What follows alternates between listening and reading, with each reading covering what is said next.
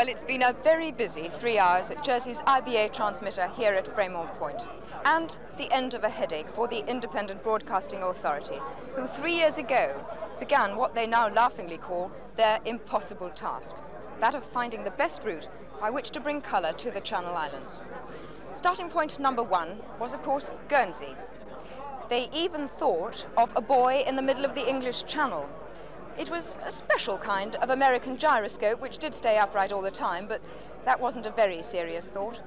What was serious was the thought of France, specifically Cherbourg, but that proved too difficult.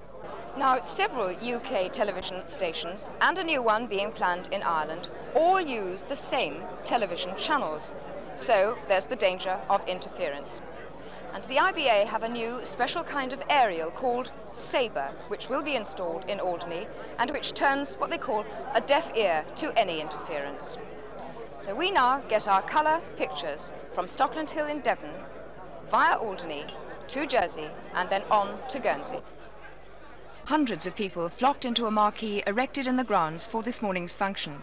With the impressive backdrop of the transmitter, representatives of local businesses, the television trade, the broadcasting committees of both islands, press, television personalities, and members of the states, past and present, all viewed the surrounding paraphernalia of channel going colour with interest. There were diagrams for them to see, setting out the difficulties of bringing the new dimension here. There were engineers there to explain those difficulties, and later there were speeches telling them what an interesting exercise it had been, one of achieving the impossible and defeating nature itself. But there were colour television sets there as well, proving that the job had at last, and successfully, been done. The culmination of the ceremony was when Chairman of the IBA, Lady Plowden, declared the service open. I'm not an engineer, so I have to take the microphone at the height it is. Can I say how delighted I am to be here this afternoon and to be asked to open this. This is the end of bringing colour television to all the companies which make up independent television. And it is an enormous pleasure to be here, which is my second visit here, and to see this completion of colorization of independent television. It's quite interesting to note that on Friday we opened one in the Isle of Lewis. It is nice today that we're opening one in the Channel Islands. Many of you will understand everything that Howard Steele have said, including something called the tropospheric scatter links. As far as I'm concerned, and as far as the authority is concerned, what one is anxious to do is that the viewing public should see the programs which are produced both by the companies which are your companies, such as Channel Television, and by the other companies which make up independent broadcasting, that they should see them in colour, which adds so enormously to the pleasure of viewing.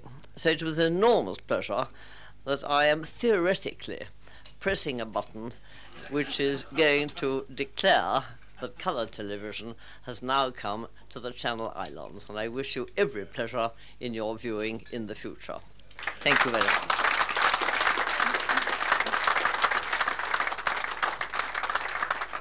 With me are the two presidents of the both islands broadcasting committees. Could I come to you first, Conseil Peppino Sant'Angelo, as president of Guernsey's broadcasting committee? How do you view this day? I think in excellent every way. First of all, I must thank Lady Plowden and Brigadier Collingwood for our invitation to come here. What has impressed me tremendously is the fact that you have spent, at least that the IBA has spent, £540,000 to bring colour television to Guernsey and Jersey, of course. But I would like I'm talking about Guernsey, I would like the Guernsey public to realize the amount of money which has been spent to bring colour television to Guernsey. And I think it is in every way admirable, and today we have seen quite a lot already, and I congratulate the IBA, and I must be impartial as the president of the Guernsey Broadcasting Committee. Yes, you do have to be impartial. Senator Shenton, an impartial view from you on today. Two things. First of all, the advent of colour, long overdue, but gratefully brought in very early by IBA and channeled to a degree that has proved without a doubt the benefit that this island and indeed Guernsey receives from such a station. And secondly, on a personal note, the fact that today, of course, I see colour coming to a station which was the brainchild and in fact the very inspiration of my uncle, the late Senator George Troy. So it's rather wonderful that I should be present on this occasion.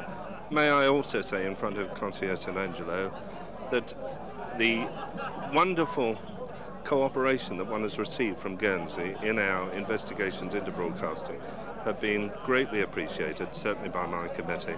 And if today is an example of that cooperation, what it can achieve, then I hope to see great things for the future for both of our islands. I'm very grateful to you. Thank you very much. How hopeful are you that your visit to the Home Office will bring about a favourable reply in reducing the licence fees? I think that the consigliere, when we left the Home Office, expressed it greatly. This was a meeting which had to come. It was a meeting where the views expressed were received in a manner which can only bring us a degree of understanding on our problems with regard to broadcasting in the islands. And if we fail on the matter of the amount of money that we can save on licence fees, we have certainly gained in the spirit of understanding that our meeting with the Home Office people has achieved. And I'm grateful for that meeting, and I'm sure that it will prove a benefit to the future. I would like to endorse every word he has said. The only thing I would like to say is this, that they can dissimulate these very high civil servants. They can say it is not exactly impossible, and words of that effect. But nevertheless, I'm sure that they will help us in every way they possibly can. Mr. Wicker, colour has come to Channel today. As a Jersey resident, how do you think this will affect our viewers? Well, I mean, it's a colour television compared to black and white. It's another thing altogether, isn't it? I mean, I know from my own programs, when I go to a place like Rio, now Channel put Rio out again the other day in colour. When you see a carnival in Rio in colour, having seen it in black and white, I mean, there's absolutely no comparison. Black and white is like a silhouette, you know. You don't see real things, you don't see real people. It's another dimension to viewing, and once you've had colour, you're never going to go back to black and white. Impossible. That's on your documentaries. What about, say, sport, for instance? I think anything. I mean, I know that when I edit my programs, they're always edited in black and white, transmitted in colour, and when I see them transmitted, all sorts of new and exciting things happen. You do a program on the Kentucky Derby, and you suddenly, you know, the chestnut horses and the gleaming flanks and the colour of the grass, suddenly you can't believe it. It's another program. I think, is that the one I wrote? You know, good Lord, look at the scarlet, look at the silks, look at the, you know, it's another thing.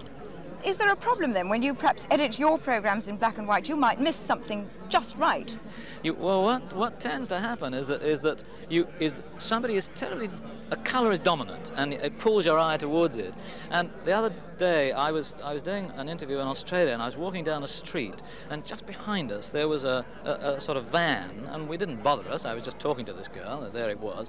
When we saw it in colour, it had scarlet and brown and orange and all, and one thing you looked at.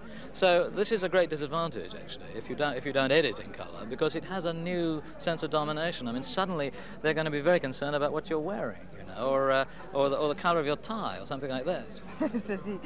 Does this mean then that you're going to be watching more Channel programmes now? Well, it means I'm going to be watching Channel televisions now for the first time, and it's very exciting for me, because up to now I've had colour for the last 4 years, but I get it from the Isle of Wight. I get it from Southern television, so I know everything that's happening in Bexhill, and I don't know anything that's happening in Jersey. So I'm very excited. At last I'm going to see you.